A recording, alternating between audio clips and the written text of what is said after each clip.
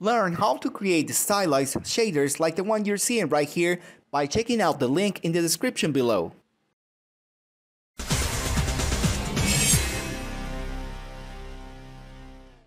So as you know, part 4 of the Guilty Gear Stylized Shaders in Blender, Eevee is going to come out soon. I'm still preparing materials to show you more advanced stuff, but I will be specifically talking about the newest shading methods that are using for Dragon Ball Fighter C and Grand Blue Fantasy Versus, which are unique. They are really, really, truly marvelous shaders, and it took me quite a while to figure out how to correctly connect some of the networks that they previously have regarding the characters. So in the end, I finished it. So for those of you who have followed the series, you know what this means. I had to put 3 of these to get the different levels for the shading to react to the light. So check this out. If I grab my light, which is a sunlight, by the way, you can see it right here, the strength oddly is not 1, it's 0.9. I can explain this technically, but I let you see by yourself. So what this does is to direct the light, obviously, and create the shading for some of the parts of the body. Now the reason why it's flickering, the reason why it's not a perfect shading per se, it's because the cascade size has been lowered to 128, and I have deactivated high big depth and soft shadows. There are tricks here that you need to really understand how Blender works, which I also will explain in part 4, so that you get the correct settings, because not only you have to color management and correct this from filmic to standard, because if you put filmic, look how this is looking. It's kind of pale, and it kind of works if you're working with composition, but if your aim is just to hit render and then, you know, go compose or create a movie, then you're going to need to switch to standard for the view transform.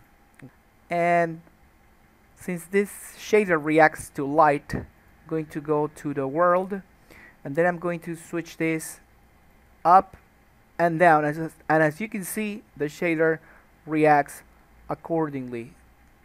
I was arming this, and I figured, you know what, since we're going to be using all of these methods, we might probably as well go the extra mile and allow him to glow, probably, or change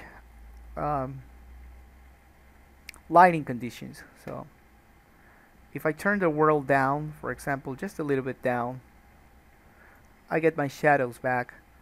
So I can tint my shadows, which is a very desirable effect in animation. So if you want to tint them from here, you can do it right away. And also you can tint the body, so in case you want to, you know, like over exceed his capacity or his powers, whatever, you know, you can turn him yellow, and there you go. And of course, if you pump up the light, it is going to react accordingly. So I'm going to leave these also customized for this model, and of course I'm going to be scripting this. I did saw the Brawly movie. Damn, that was good. That was really good. You know, like when they were fighting, it came to my mind that, you know, they are going to break the space-time barrier, and just as I had that thought, you know, in the movie, space-time barrier broke, shattered. That was like the most epic moment I've seen from the series in quite a long time. So what to do about this flickering thing? Because if you're going to be animating and then he moves and then he moves, you're going to get flickered, right? Well, not so. It depends on how much twisting of the light you're going to do. That's why when these characters move, the light does not move in a Bezier manner. The light moves in frame 1, could be right here. Frame 2 could jump up here. and can twist as well. So that's how you get from this kind of lighting and then another kind of lighting, because in the game that's what's going on. In the game, specifically for the fireballs and stuff, this game is even more advanced because it uses a lot of tricks directly to the channel. The hair, for example, when he's charging, and I find this beautiful work, beautiful technical work. What I do is to slide the UVs. Okay, they have like this UV segment defined, and then they run this function where the UV starts varying. So the hair appears to be having more strands, but in reality, the only thing that happened is that the UV it's like sliding. So it's a very useful technique in the game. Very beautifully, artistically directed. So what else? Oh yes, the outliner. So if you see this, it's because right now I'm only using just a few samples for the viewport. If I go like 64 and then I press F12 to render, oops, no camera found. Let's add a camera, Shift A. What about this? And now Control Alt 0 to make this. Now press N, view, select lock camera to view to move the camera, press N again, press home. Now this resizes to the screen size, and now you can move this around. So about this, you press F12 and then you're going to get this kind of render, which seems to be in a low quality anti-aliasing. So what you need to do, of course, it depends on what you do. It's to increase the cascade size. I'm sorry, that's for shadows. But if you're close enough to the model, what you need to do is to select obviously your model, and then here on thickness from the solidify, you need to just decrease a little bit. Decrease your thickness just a little bit. So what about this? If you press F12, let's see what we get. We still get this. So there are issues that you need to consider when you're using the solidify, because most people have told me, you know, when we use that, then we get some artifacts. Yes, indeed. But please bear in mind that you have to tweak most of these parameters until you fit or until you find what you need. And this flickering by itself, it's caused by the solidify outliner. I'm sorry, the solidify modifier. So if I switch this off, so you can see the artifacts disappear. So there are ways around this. You can create a shader, and you can also use specific groups. So for example, I'm going to go to edit mode. I'm going to select everything, and now I'm going to press C because I want to unselect, so I'm going to press Control now. I'm sorry, Shift, yes, Shift. And then I'm going to go around his face because all of this I want to exclude. Okay, I do not want my modifier to affect this guy. So I'm going to select all of this like so.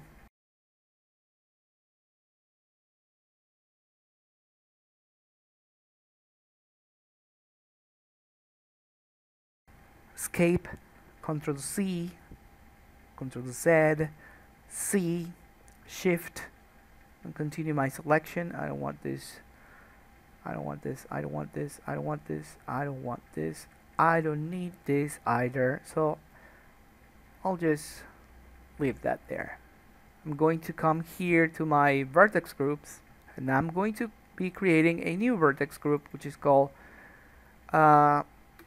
outliner. Yes, kind of a silly name, but I need you to get the general idea. So now I'm going to assign it, and you will notice that everything was assigned except the face. So guess what? We can filter now. We can go back to object mode. You can come here to the modifier, and you see this little group. This is for vertex groups. Here, outliner. Yes. So what is going on? it picked everything around the body except the face, which we unselected. You see that, right? So now everything has an outliner except the face. And you can continue this process selecting again. You can come back here, enter edit mode, and as you can see there, it's unselected. So press C and continue to unselect all of this by pressing Shift, and now unselect all of this because I don't want the outliner to go here. Now this is the back call method, but Blender has the freestyle option for you, so you can again assign, and if you notice this is 100 weight% assign, so everything that will filter using this vertex group will assign it to 100%. So again, since it was already selected, now all of the artifacts that we used to get here should disappear. They did not disappear, so let's go back here. Maybe I was distracted. Oh, okay, I see now what's going on. I'm going to create a new group, alright? So let's delete this. One new group. This is going to be called new assign vertex group. And now I'm going to assign all of the selected points. So you will see that since these vertices were not selected, they will not be assigned to that. So now let's go back. Let's remove this, and now I'm going to select assign new assign vertex group, this one. And let's exit object mode. So here we go. You can still see some of the artifacts because I have not chosen all of the faces, but you get the idea. You can clean this and even apply a specific texture modifier to create even thicker outlines for your character. Stylizing the outline is another thing that I'll be talking in deep subject in part 4. So it's been 14 minutes now. I would really like to thank you for your subscription to my channel. If you have any kind of questions regarding this model or the entire Stylize shader series, you can ask them down here in the comment box below, and I'll thank you if you consider subscribing to my channel and following the updates for all of my social networks. Thank you very much. If you activate Bloom and then your outliner, which in my case is an emission shader, completely black, I can turn this thing to, I don't know, let's say blue, and bump it up to 64, and this guy in a darker background color could be activating his Ultra Instinct and stuff. Now, ain't this cool? My mind, this is just amazing. Sometimes I take the craziest challenges. So I created these controllers for this character so you can drive it even with different colors. For example, if I want this light tint, I don't need to enter the shader anymore. I just created a driven set parameters, which are called properties. So these properties drive the shaders over here for the light tinting. For example, if he's going to be transforming into his Ultra Instinct stuff, I'm going to use the shadow color. I don't exactly remember what are the shadow colors for that. Let's just use I don't know, this sounds like something he'd do. I'm sorry, I know I'm wrecking this guy. It's not my intention. So the Ultra Instinct thing is just the second name for the outline. So you can see right there, it's catching on fire already. So I'm going to go all the way to, for example, 80. Oops, I need to correct that. I'm going to go here, the properties of the object, and Ultra Instinct energy. So the maximum, it's, I don't know, let's say 100. Let's go for that. So the default value is going to be 1. And even if you hover this, you're going to get the comments. So what this is for. Great. So let's go 50. And why don't I see any changes? Why don't I see any changes? I don't see the outliner, for that matter. So sometimes it's better not to directly write here, but I'm going to be adding an arbitrary value node. So I'm going to connect that there, although this should not pose a problem initially, but it seems I did something that I wasn't supposed to do. So let's go again for the instinct energy. So let's copy this as a new driver, and I'll come here, and then I'm going to paste it as a new driver. So whatever this says, the other one should follow. 0.5, 0.5, let's go for 80, and it follows now. So yeah, basically if you want to put a higher value than 1 here in the shader, it will not allow it, but you need to override that natively with an arbitrary value node. So that's why it didn't work before. So let's continue. So you have this, I have